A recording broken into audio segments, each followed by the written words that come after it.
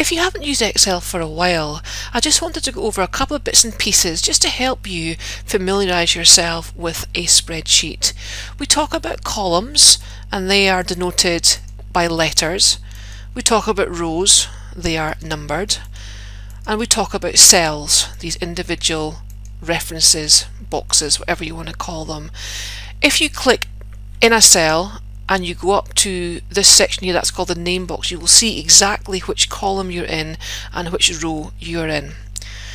The next thing to think about is what we call the ribbon. The ribbon is this top section, all the information you see on this top section, and you'll see that we have various tabs, so home, insert, page layout, formula, and so on.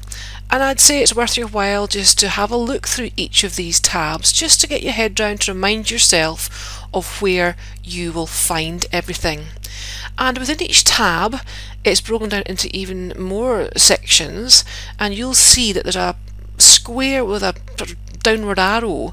Clicking onto that will actually open up what's known as a dialog box, and then there's even more information that you can find and functions you can do from that point.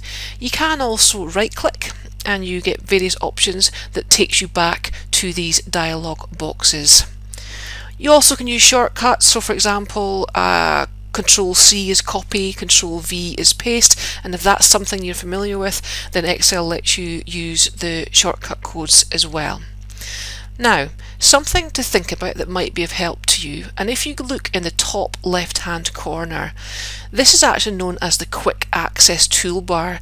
These icons sit here regardless of what tab you're in, so they can be very, very helpful. Now if I go to this downward option here, I get a list and I can see at the moment what has been ticked. Save, I can see that, the undo and the redo, and there's other functions that could be helpful to you in this section. If you're looking for a particular function, so let's just say you do a lot of graphs, charts, and you want that to be always sitting there to save you having to find the right tab, what you can do is you can go to more commands. And you will see here we're in popular commands in alphabetical order. If you click up here, actually you'll see not only the popular commands, commands that aren't even in the ribbon anymore, all commands, and then you'll see macros, and there's also additional tabs that can be added or removed. But let's stick with popular commands, and let's just say that we want to be using, or we're going to be using, charts all the time. So I find my create chart icon, I click on it once, click on add, press OK, and now you see up here we have got the insert chart icon. So instead of having to go to where I would go is insert the chart, it's sitting here, and it doesn't matter which tab I'm in, the chart is sitting there. If you want to remove it, really easy, click on that little downward arrow again, back to more commands, take off what you don't want, remove, and then press OK, and that's it, gone again. A couple other things to think about is sometimes if you don't see the tabs and all the information here and you wonder what's happened, nothing's happened really. Up here we've got the what's known as the ribbon display options, and if I click on that, then you can see the various things. So at the moment what we want is to show tabs and commands. If you see just show tabs, you've lost additional information. To get it back, same icon, ribbon display options, show tabs and commands, and I would say that is the best way to have it, sitting with all the information to hand. Something else to look at, we can zoom. You'll see down now down the bottom right hand corner it's just sitting at 100% here. I can use the plus, I can use the minus to make it bigger, smaller, to zoom in and to zoom out. Right, I'm moving on to the next sheet. And here is just something for fun really, but to show you how many rows and columns you actually have in Excel. So there's 1,048,576 rows in one single Excel sheet, and there's 16,384 columns. If you find yourself lost at the very bottom of the spreadsheet, we'll see we're at the end here, it's gone completely grey, there's nowhere else to go, and same along here. But what you could do is, you'll see from the screen down here, if you click on the control key and then you press the arrow arrow up, it takes you back, and then control back to column A. I'm doing control and then the left arrow.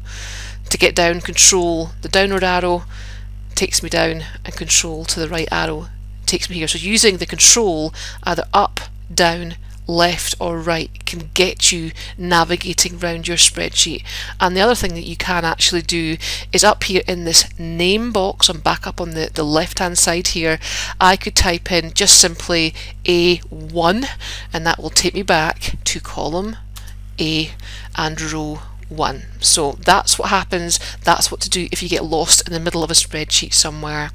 And just lastly in this section, I just wanted to talk you through if you are creating a new Excel spreadsheet. So if, for example, we go to File and then we go to, well, just about to click a blank workbook, just to make you aware that there are various templates that you can have that are sort of pre-built templates, and there are little tutorials as well that could be of help. So it might be worth your while, if you're new to this, is just having a little look at what is on offer. The other thing to think about and not to be put off by this is down at the bottom here, options. And when you go into options, it's essentially, there's so much to look at, but it's really just, it's called the back end. It's just to look at how things are set. So for example, I changed my workbook so that everything is in this particular font style and this size, but you could go back and change it to whatever you want and whatever size you want. So it might be worth your while just having a little look and just going through each of the options. There's a sort of pull down and pull it back up again, and all the various bits and pieces that is how your system has been set up. You'll notice here actually this allows you again to customize the ribbon and the quick access toolbar that I showed you earlier. So that really is the basics of Excel, of how to get around where everything is, and I do hope that that helps.